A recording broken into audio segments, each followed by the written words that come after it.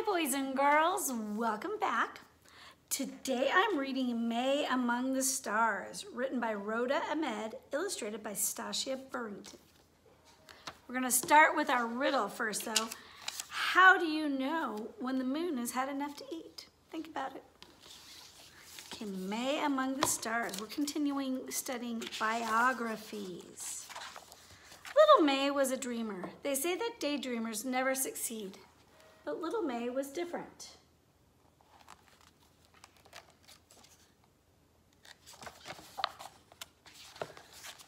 One day, May was working on an assignment for school about what she wanted to be when she grew up. What will you tell them, May? I will tell them I want to see Earth.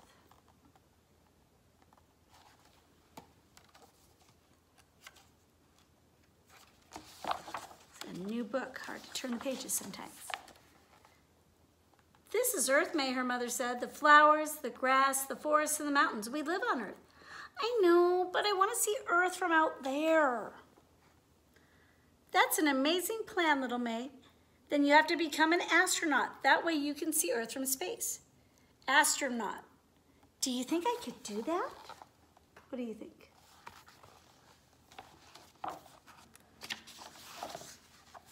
Of course you can. If you can dream, if you believe it and work hard, anything is possible.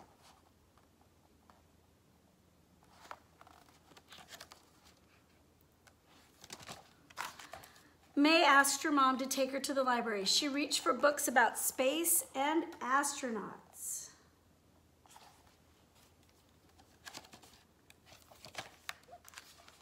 After dinner, May drew pictures of space, and she even made her own astronaut costume out of old orange curtains and cardboard boxes.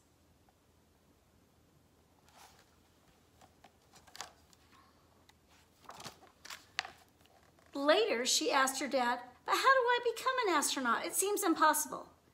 "You will find your way, May, because you dream it, believe in it, work hard for it, anything is possible."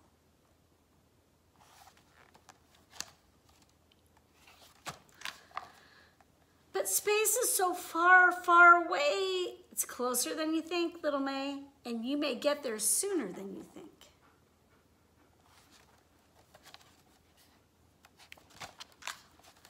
That night, May had a happy dream. She was dancing in space, surrounded by billions of sparkling stars. Below her, she could see Earth floating and turning like a shining crystal ball. Looks like a fun dream. The next morning, May told her parents about her dream. She wanted to tell everyone, and every time she talked about it, her eyes would light up.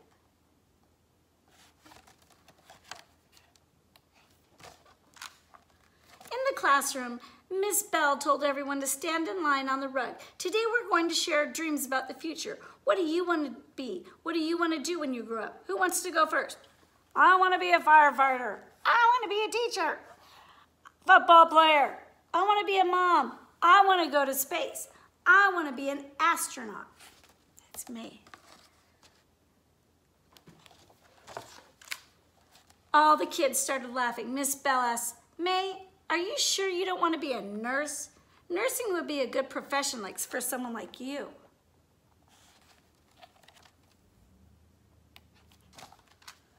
"I don't want to be a nurse. I want to be an astronaut."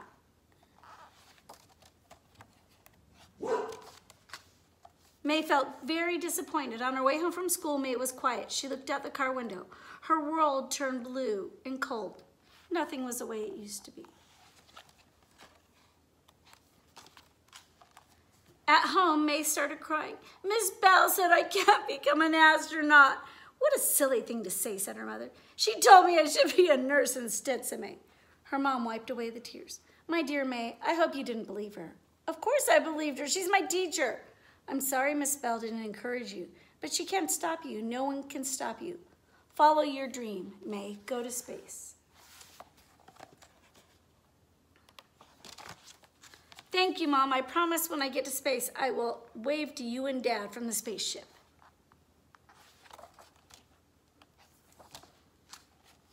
Her mom took her hand and started dancing. "You must always repeat to yourself, if I can dream it, I can believe in it, and if I work hard, anything is possible.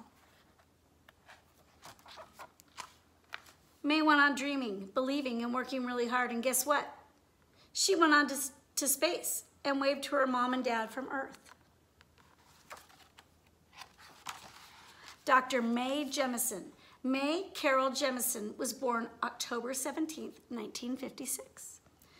In Decatur, Alabama, Mae always loved science. She loved being outside and looking up at the stars and knowing that one day she would travel to space.